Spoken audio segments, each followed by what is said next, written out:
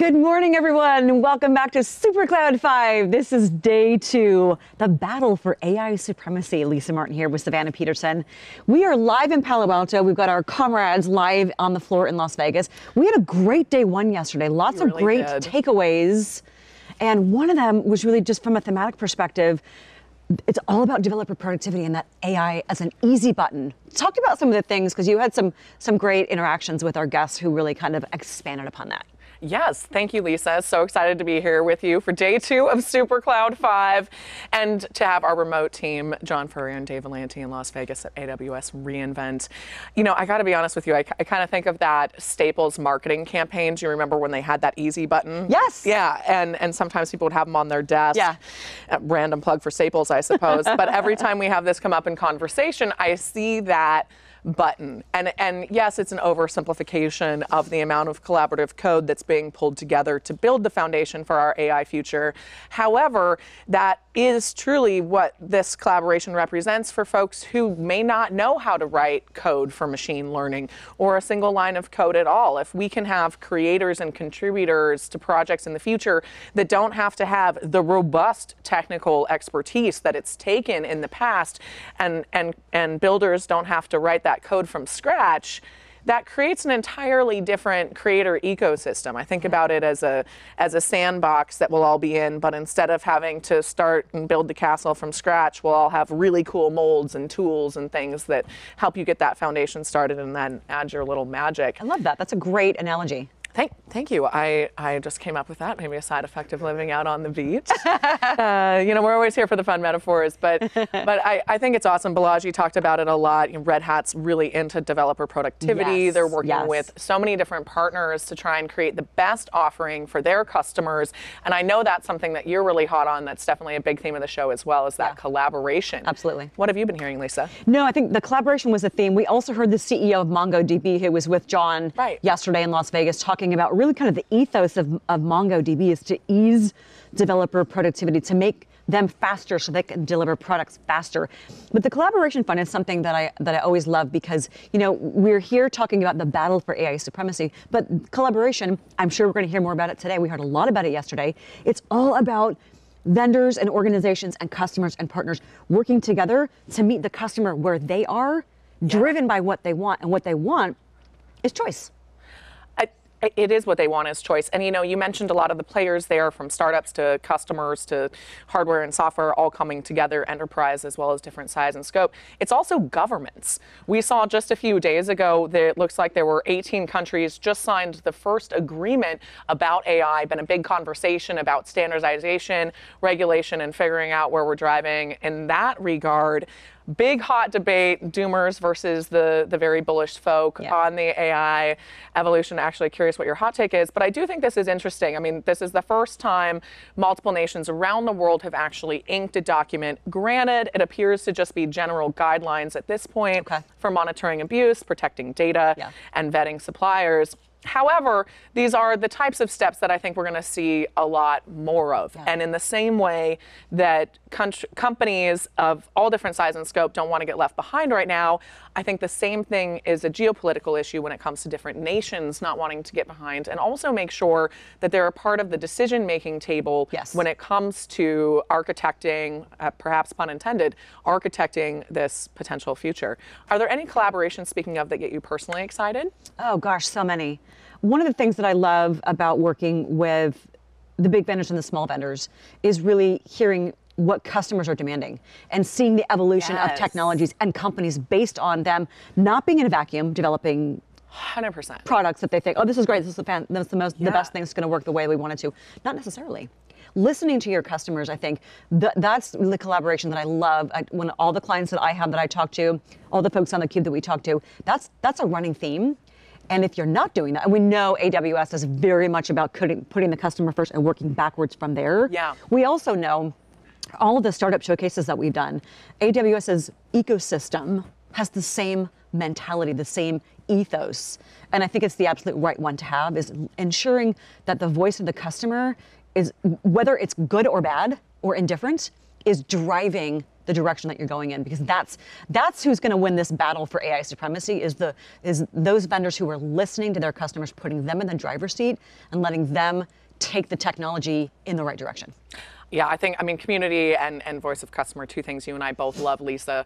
I think you bring up a really good point. Something to kind of build on that's had me thinking this morning is I was doing some research on Jonathan Ross, who's going to be our next guest here on the show, CEO and co-founder of Groq.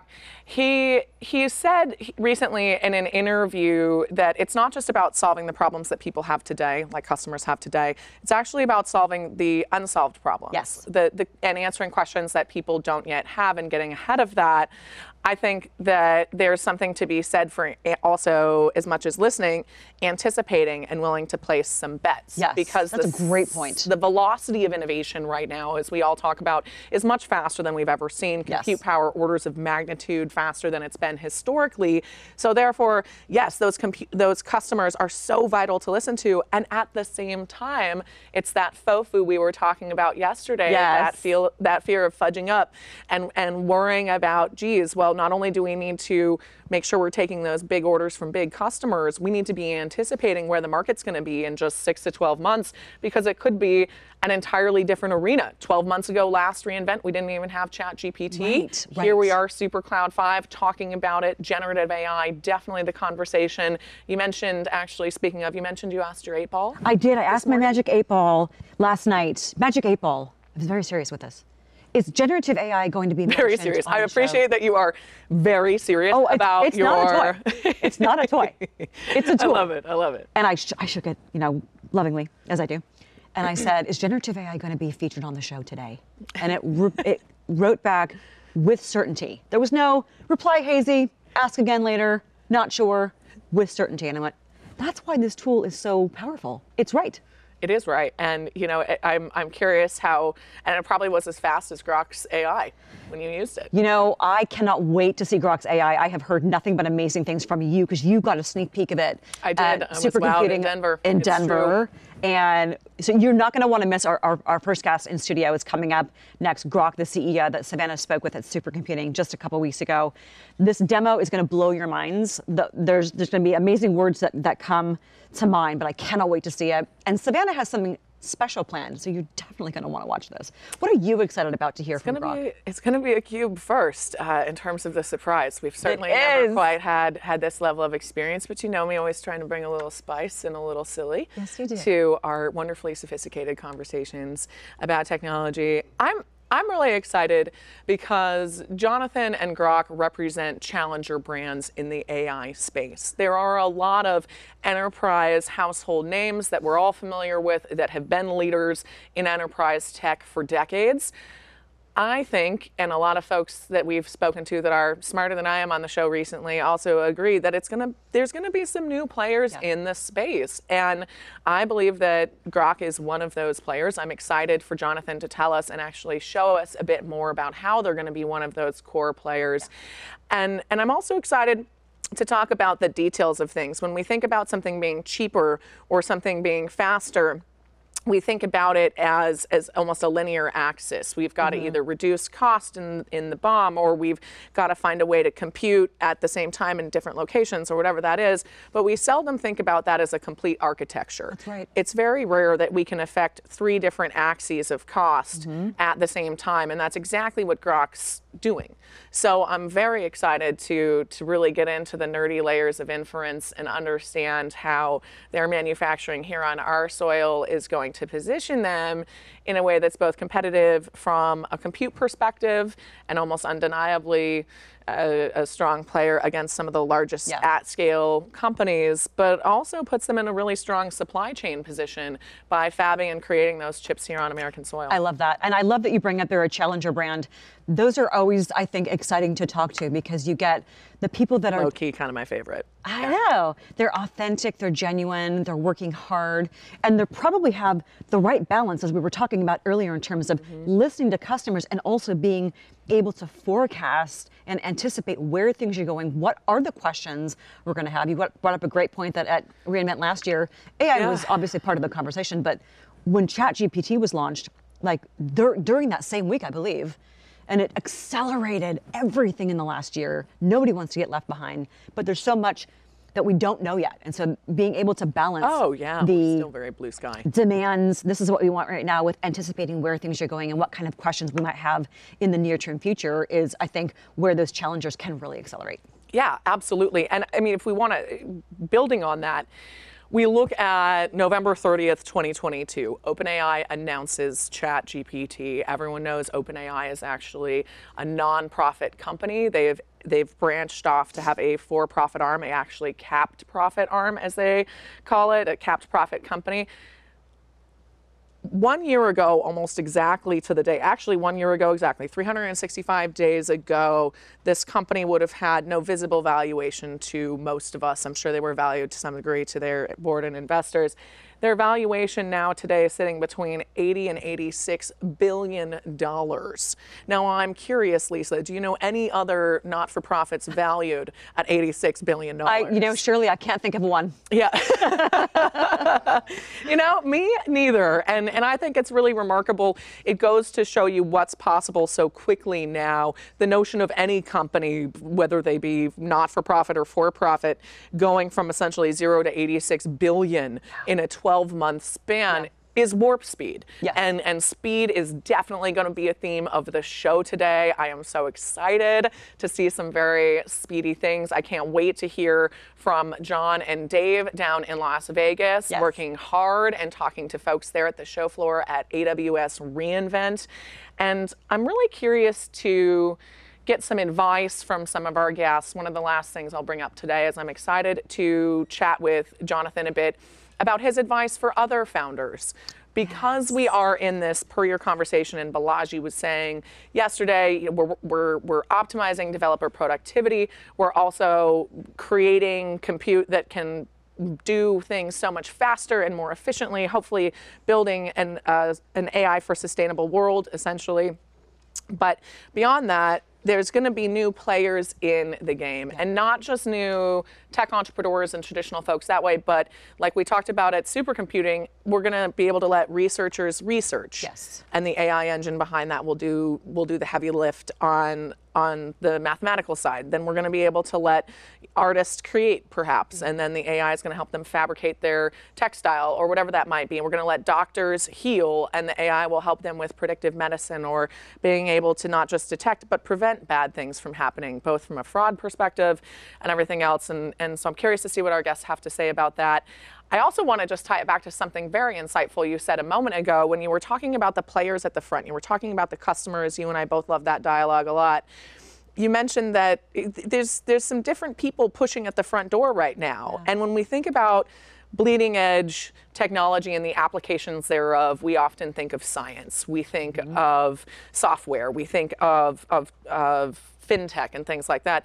We're seeing banks, big banks coming to the customers that we're talking about. We're seeing very traditional institutions, governments, folks wanting to enhance their security as well as their, again, going back to that prevention, not just detection, that can save companies billions of dollars and also keep their customers' privacy safe. So I think it's going to be absolutely fascinating.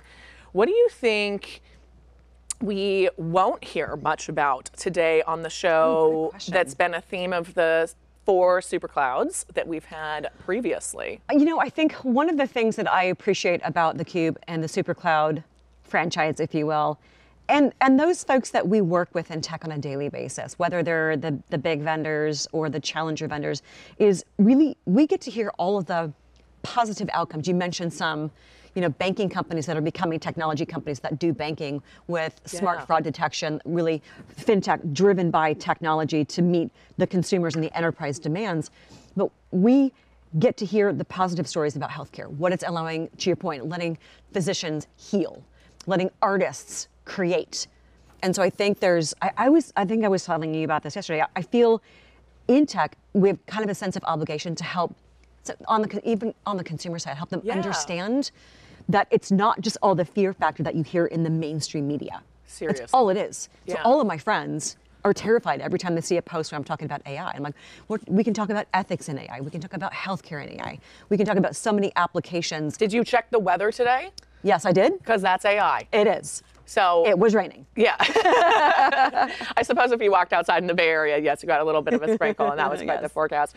But I mean, folks are afraid of the Skynet version of the hype here. And I think what it really is fear of the unknown and fear of losing control. Yes. The reality is empathy could be one of the outcomes that comes from AI. If we learn more about other people and other places and other cultures, then without having to leave our chair, for example, through our laptop or whatever or a VR headset, for example, we can create that cross-cultural understanding that traditionally only happens when you go visit a place, as an example, or when you have a conversation with someone who has an alternative perspective. Yeah. So I think, granted, we're a bit biased. We get to talk to some of the coolest people about one of the hottest topics of 2023 with some consistency. But like you, I think I'm optimistic. And I think it's just going to be a continuation of a wonderful dialogue that we've continued to have. You know, it is, but it's also, I think, something that's important about what you just said and what we're talking about right now, the security front and having confidence in AI. I would love to be able to understand from Groq's perspective. You know, we talk about hallucinations. I was on TheCUBE AI.com yesterday, and this is funny. You and I were live yesterday, and I was sharing what TheCUBE.ai.com's definition of Supercloud was. And I searched within minutes, what does Lisa Martin think of Supercloud? And there it popped up, what I had just said. It was impressive. I witnessed it myself. It was fast, it was impressive. TheCUBEAI.com did not pay us to say that. They did not.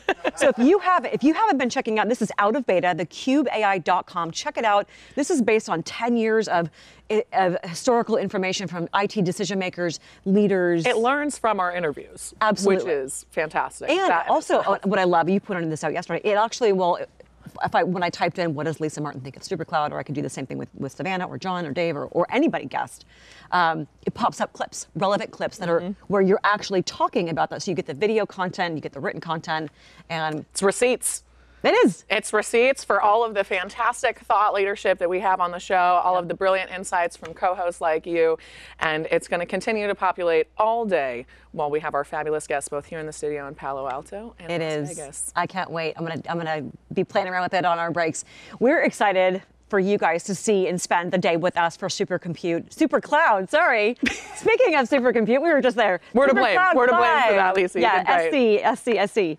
And we're gonna have a great lineup of guests. We're gonna be talking with AWS experts, continuing to talk with customers and vendors and partners. But up next, the CEO of Groq, Jonathan Ross, is here. You are not gonna wanna miss seeing Groq AI in action and a special something from our Savvy Sav. We'll see you in a minute.